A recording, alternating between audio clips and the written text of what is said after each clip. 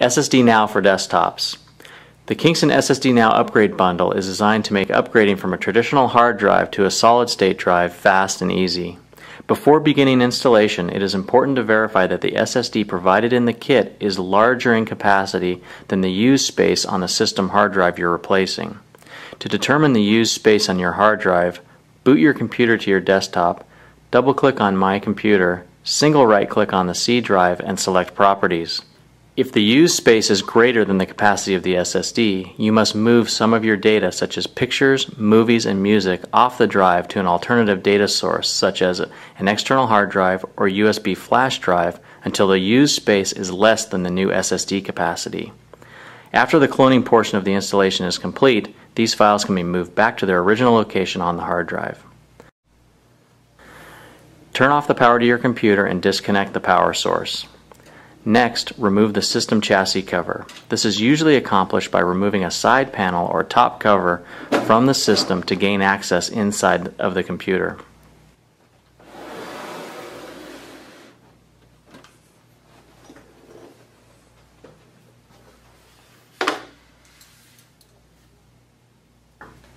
Attach the 2.5-inch to 3.5-inch mounting brackets provided in the kit to the SSD by aligning the mounting screw holes on the brackets with those on the SSD.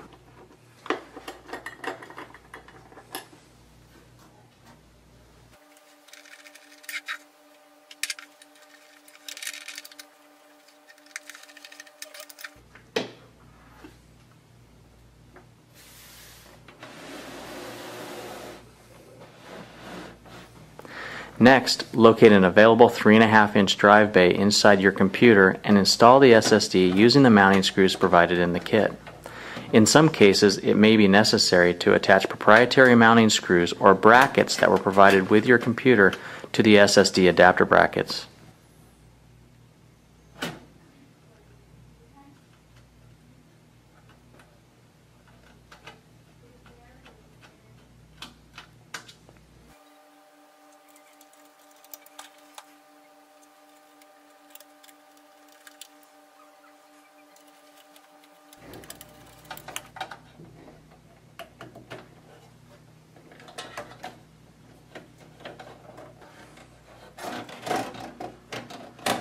Next, locate and attach one end of the SATA data cable provided in the kit to the SATA interface connector on your computer's motherboard or SATA host bus adapter. Then attach the other end of the SATA interface cable and SATA power cable to the SSD.